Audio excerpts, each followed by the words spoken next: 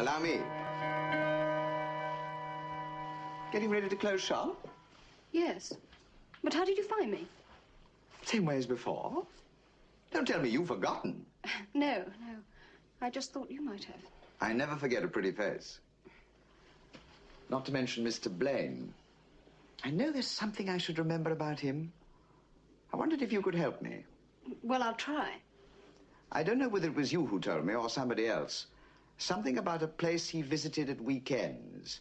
A place called... Infuriating, isn't it? It's on the tip of my tongue. And you can't remember who told you? No, but I will. It's only a question of time. Unless it was you.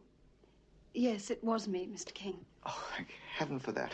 What was the name? Westerly Grange. Of course. It's a sort of country club. Where did you say it was? Well, look, I've finished for the day. If you like, I'll take you there. How very kind of you. Is it far? No, it's just outside London. Have you got a car? Outside? Look, I've just got to make a phone call. Tell my flatmate I won't be in for dinner. Of course. I'll be waiting.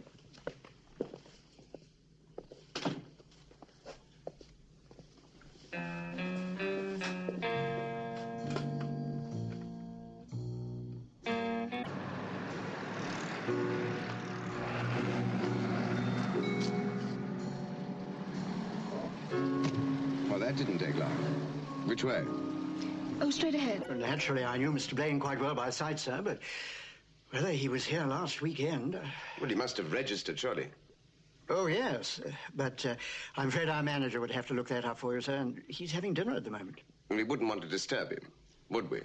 Perhaps you could have a drink in the bar, and I'll send him through to you as soon as he's free. That's a splendid idea. Thank you.